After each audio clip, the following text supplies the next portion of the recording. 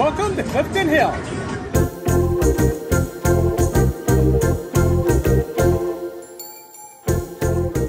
Hey everyone, welcome back to our channel. Today we're answering a very common question that we get. Is the Clifton Hill Pass in Niagara Falls, Canada worth it? Clifton Hill is often called the street of fun by the falls, and for good reason. This area is jam-packed with attractions for the whole family, restaurants, and shops that can keep you entertained for hours. And let's not forget how close it is to one of the world's most famous natural wonders, Niagara Falls. Located 1 block from the falls, the combination of doing all the Niagara Falls adventures followed by a visit to this electric and fun entertainment district makes Clifton Hill a must-visit for anyone, no matter what your age. For our complete guide to all the best Niagara Falls attractions at the falls and on the Niagara Gorge, watch our video about the best things to do in Niagara Falls. We have it in the links below, and we cover everything from our many visits to Niagara. And while you're here, don't forget to subscribe to our channel and click on that bell for notifications, because we put up new travel videos each week and we post a short daily. Okay, we are on Clifton Hill, and the best way to see it is to get the Clifton Hill Fun Pass. Yeah, it's $34.95. This includes 6 attractions. So let's go see what kind of fun we can get up to. Ooh, I can't wait. Me either.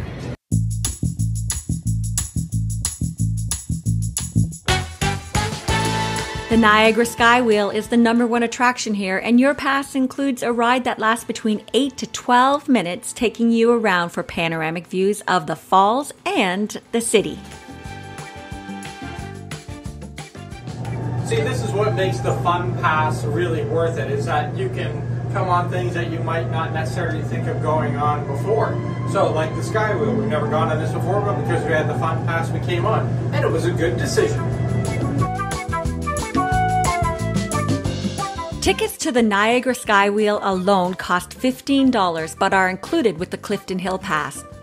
The enclosed gondolas are climate controlled and open year-round with both heating and air conditioning. The rides last between 8 to 12 minutes and is open from 10 a.m. to 2 a.m. Adults will love the late-night rides to see the falls lit up in the colorful displays, or to watch the fireworks over the falls. When the sun goes down, Niagara Falls comes to life. Cheers! During the day, if you want to beat the crowds, we highly recommend arriving at 10 a.m. sharp, because the tour buses start coming in fast. So a tip for the Skywheel is come early before all the buses get here. You get your own little cabin to yourself here. Pretty cool. So the great thing about the Clifton Hill Pass is that you can use it within a year. You can start it one day, and if you only want to do one activity, you can come back again 365 or 364 days later and use it again. Yeah, it really is a good value, and giving you all that extra time to have to try and cram everything into one day. Exactly. But if you want to cram everything in, it's easy to do, so let's move on to the next attraction on our Clifton Hill Adventure Pass. We're off to the zombie attack.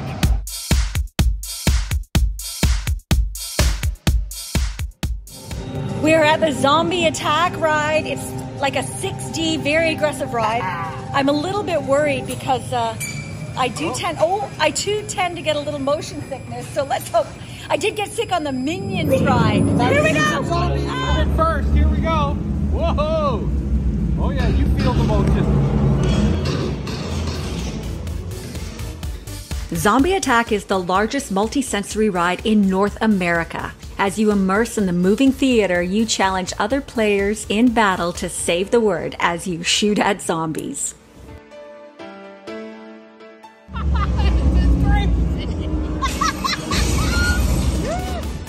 This ride is $9.99 per person alone, but it's included with your pass. That was crazy. That was some seriously action-packed fun, but you do get motion around. All right, the zombie attack so far is my favorite. It's been a lot of fun. There's a lot of action. You get moving back and forth. You got to shoot a lot of zombies. Who's not going to have fun doing that? We also had our choice between Dinosaur Golf or Wizard Golf. We chose Wizard Golf and loved the glow-in-the-dark Harry Potter theme.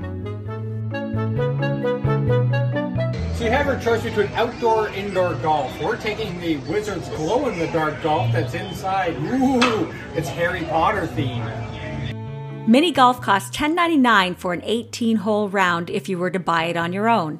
But like everything else in this Niagara Falls video, this is included in your Clifton Hill Pass. Whoa! Whoa! That was the attack of the wizard ball. You know what it was? It was the Dementors. Ah, yeah, it was. The course is magical, transporting you to a wizarding world with glow-in-the-dark golf balls and set pieces.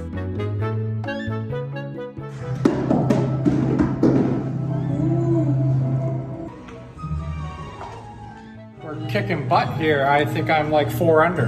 Nice. To the 18th hole. I got my 18th hole in that hole up there. So I got a sticker. Blam, baby, blam. The outdoor Dinosaur Golf is the other course, and it looked fantastic as well. So we'll definitely be going back to try that one soon.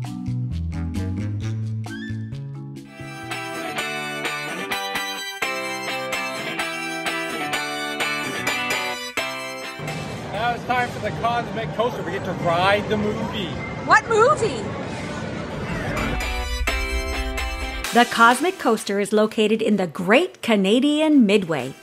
Tickets on its own cost $6.99, but it's included in the Clifton Hill Pass, and you can go anytime you like. I'm really loving the pass. This is a lot of fun. Oh, here we go. I'll tell you about it in a minute. The curtains are closing behind us. Here we go. The show's about to start.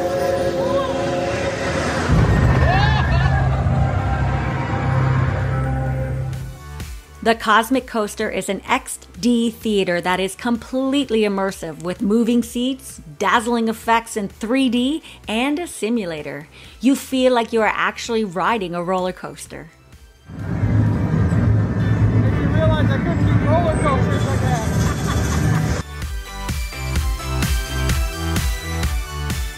That was awesome. I was really impressed with that. I did not expect it to be that good.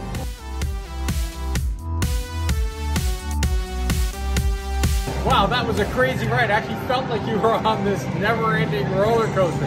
You got to do it when you come here to Niagara Falls.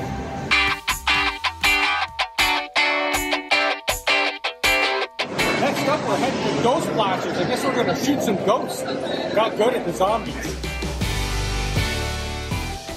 All right, it's a competition. We're shooting at the blue light targets. I think there's going to be some ghosts. Ooh. Ghost Blasters is also located in the Great Canadian Midway, and it is included with your pass. It's a fun amusement park ride where you shoot lasers at ghosts for points. Dave and I armed up and had a competition to see who was the best sharpshooter. And even with the video camera in my hand, I won.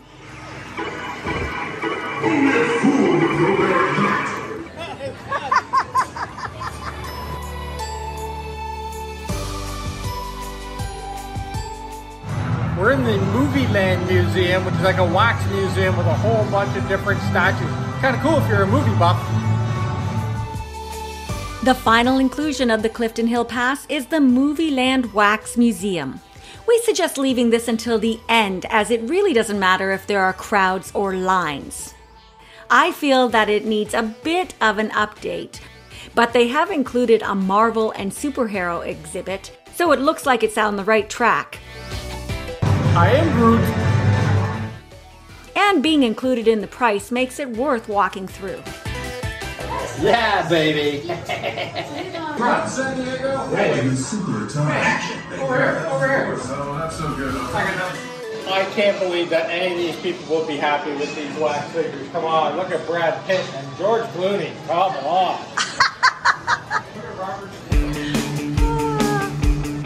When you are finished up at Clifton Hill, make sure to take a walk down to the falls and spend some time exploring there. There's a lot of things you can do for free. Beautiful. I just love the walkway that they have along the Niagara Gorge here. Yeah, it's nice and cool in the summer. You get great views of the falls all the way along. To do all of the attractions in Niagara Falls in one package, make sure to get the Adventure Pass. It includes entrance to all of the attractions and transportation getting around Niagara Falls. We're going to be talking about that in the next video, so make sure to check that out. Get your WeGo Pass. It's a great way to get around Niagara Falls. Don't have to park.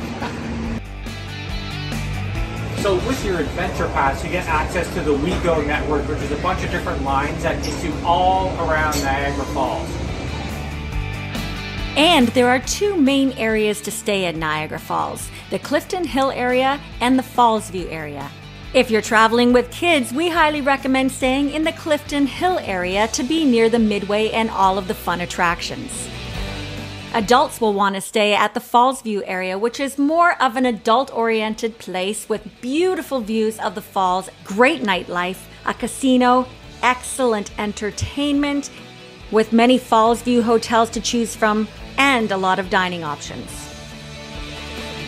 So is the Clifton Hill Pass worth it? From our perspective, absolutely. If you bought each attraction separately, you'd pay $60.95. For $34.95, it's a big savings, and we enjoyed each attraction thoroughly. Plus, you have a whole year to use your e-ticket admissions. Niagara Falls was recently voted one of Canada's biggest tourist traps, but if you buy the Clifton Hill Pass and the Adventure Pass, which we talk about in the next video, you'll find that you can have a fulfilling vacation experience at one of the world's great wonders. And that's it for today's video. If you've used the Clifton Hill Pass, let us know your thoughts in the comments. And if you found this video helpful, be sure to give it a thumbs up and subscribe for more travel tips, because we put out a new video each week.